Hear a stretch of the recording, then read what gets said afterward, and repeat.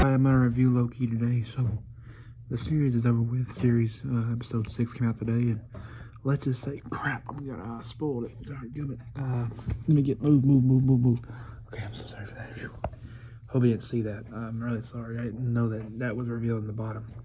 So I'm gonna try to censor that bit out. Okay, but so never mind. Back to Loki. So this is like a variant thing. He started his job at the TVA after the events of Avengers 2012, when he got snapped away from that cube, Tesseract, and he went on to go to the TVA to work for this variant thing with different time stuff and stuff.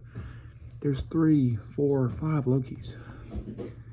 You got the old Loki, there's even an alligator. There's even an alligator Loki. Yeah. This was really cool how they did the time stuff. It's setting up all these parallel universes. But it wasn't as good as Falcon and the Winter Soldier. I mean, Falcon and the Winter Soldier was a really good one. So this one's about an 8 out of 10. So this might be setting up for a lot of things.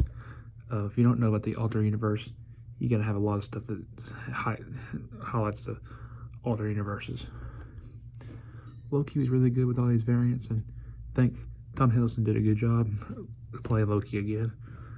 The one girl variant was pretty cool. This girl right here, she's pretty cool. It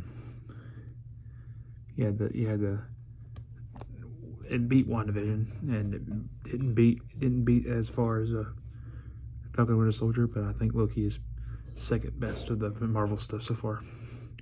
Stay tuned for more Marvel reviews, and this has been Austin Miller, aka Silverbell, signing out.